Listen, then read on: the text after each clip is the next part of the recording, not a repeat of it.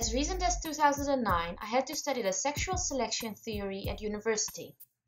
This theory poses that because women have a limited amount of eggs and they have to invest a lot of time and energy into bearing and raising children, it's only natural for them to be choosy and coy. Men, on the other hand, have an unlimited amount of sperm.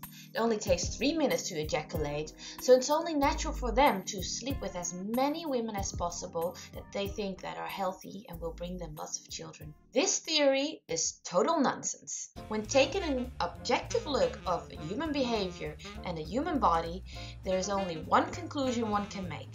The human race is polygamous. Men mate with multiple women and women mate with multiple men. While some men are noisy, it's typically the woman who is louder in bed. This phenomenon is known as female copulatory vocalization, which can range from moaning or breathing heavily to actually screaming, laughing, crying, or talking dirty. In evolutionary terms, it's only like yesterday that human beings lived in hunter-gatherer societies consisting of about 75 to 150 people.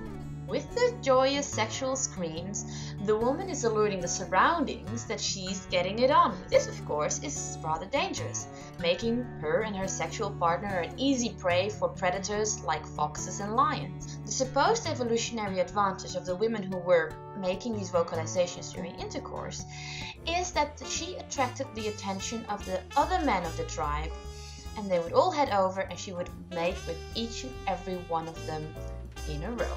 Now, as all these men come quickly and the woman has the ability to have multiple orgasms, the woman accumulates sperm from multiple men in her vagina, where then sperm competition takes place.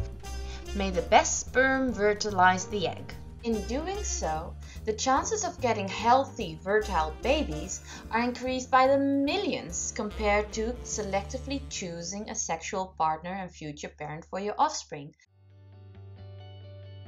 Darling, it's only natural to scream for joy, to feel sexually attracted to other men despite loving your own husband, to continue to be surprised how quickly he climaxes, and then be flabbergasted that he's already half asleep when you were just getting started.